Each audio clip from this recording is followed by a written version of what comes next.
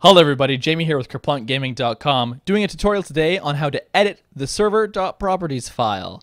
So with our new game panel, it's extremely easy to do this. All you need to do is go to game.kerplunkgaming.com, log into your account. Here we go. Hopefully I forgot the password right.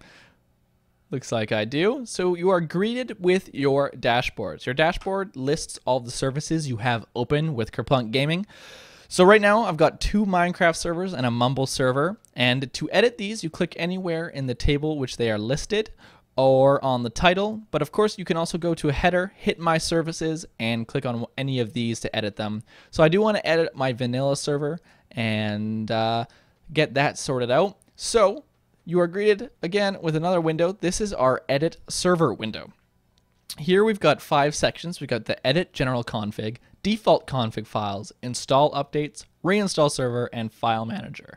So today we're going to be looking at default config files. All right, click on that. It'll do a nice little animation.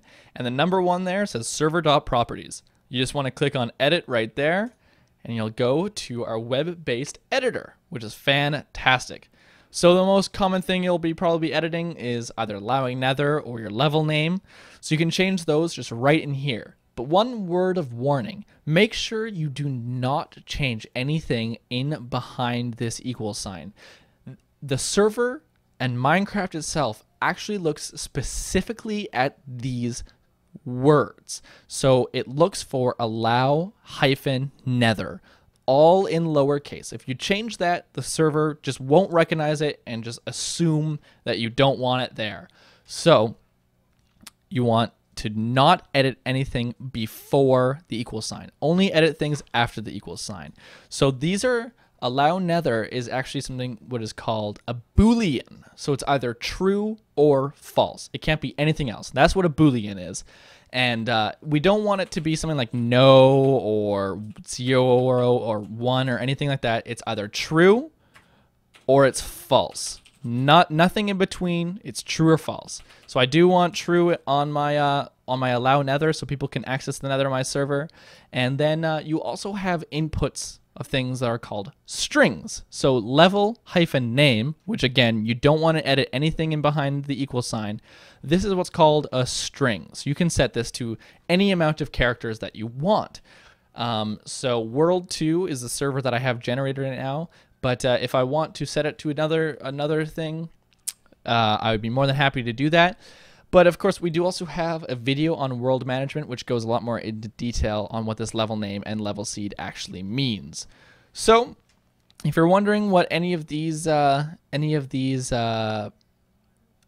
actual properties mean, the Minecraft Wikipedia page has, or the Minecraft Wiki, my apologies, the Minecraft Wiki page has an awesome section on server.properties. If you just Google server.properties, this will be the first hit, and it tells you every single server property and what they mean. So allow flight, it's a Boolean, and its default value is false, and it tells you exactly what true or false does. This is a very great resource if you're trying to edit your server.properties file. So as soon as you're done your editing, you just want to hit save, and then it'll save it and edit and apply it to the server. If you hit back, all you need to do is hit restart for these changes to take effect, and there you go. You have edited your server.properties file correctly.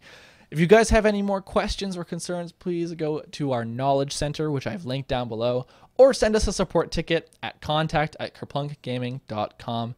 Thank you again, and have fun playing Minecraft.